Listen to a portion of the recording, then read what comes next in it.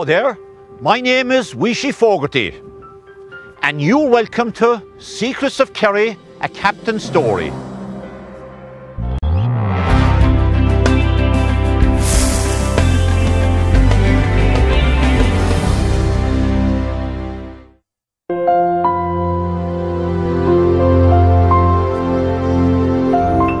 Teddy Gorman captained Kerry to their first glorious All-Ireland victory in 1903.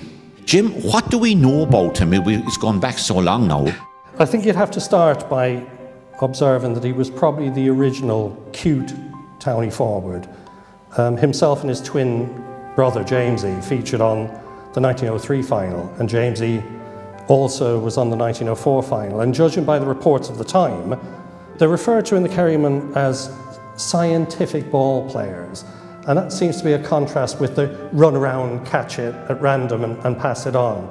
So it sounds a bit like Eamon O'Sullivan, you know, this idea of keep your position but work your man. I think Teddy was playing inter-county football from the age of 19 or 20. The Kerryman Records has him in 1905 at 28, and he was playing for the Tralee Mitchells, the only Tralee side, from 1896 onwards. So he was playing from 17, 18 in senior football for the whole town side, and he was playing inter-county from the age of 20, I think.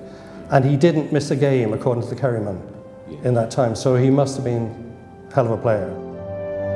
The 1903 final was played in 1905, and he got married soon after. I remember my grandmother saying around the table one day, I said, well, you know, Jamesy, my grandfather, played in the 1904 final, which was played in 1906. Where was Teddy?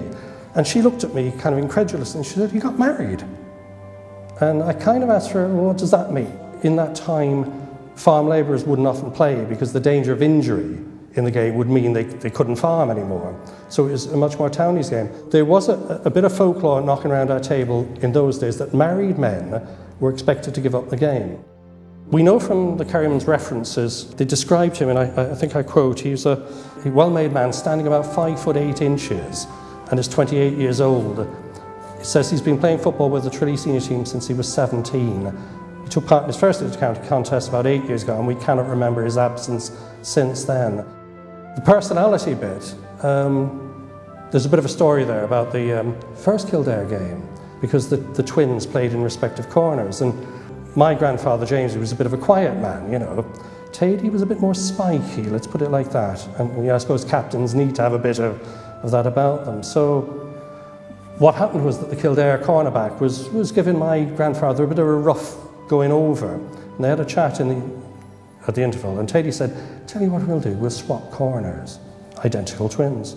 So the Kildare cornerback picks up where he left off at the start of the second half. He starts giving what he thinks is the same player another dig in the back and gets a belt for his troubles. Gets up, not too offended by getting belted, but the indignity said, you weren't like that in the first half. Not realising, of course, they were twins, you know. Some Kildare supporters described him as a great bit of stuff. Well, they did, but again, I mean, I'm sure they were very, I'm not taking anything away from them, I'm sure they're very talented. If to play for Kerry at any stage, you're going to be talented. But actually what it hadn't dawned on the Kildare supporters was there were two of them on the pitch. So the Kildare supporters apparently muttered to some of the Kerry supporters, who's that lad in the corner? And they said, that's Gorman. He said, he's a great bit of stuff, isn't he? He seems to be everywhere. He died in 1944 at 67. And he was manager, we have a picture here, as you will see, of the Rock team in 1928. So the Tralee Mitchells was the general Tralee team, and then obviously John Mitchells and the Rock were formed. He'd moved down to the Rock end. And of course he was to be the father of James Gawksy Gorman, as we nickname him. You know, that Gawksy was his son. And Gawksy went on to win 3 All-Irelands. I remember talking to Eamon Brown, the very fine librarian and mad keen GA historian. And he made a very good point to me. He said these were the first superstars because, you know, you didn't have television, you didn't have radio, and you'd get the word of mouth. You'd be down Rock Street waiting for the chalkboard to go up in the Kerryman offices to see how we'd done. And if I can just give you a little quote from the Kerryman of the time. It says, Tady is the captain and he deserves more than inky acknowledgement of his generalship of the team. There is hardly a finer or more experienced player in Munster or in Ireland than our worthy captain. I mean, I think in fairness, you can't expect more than that, you know.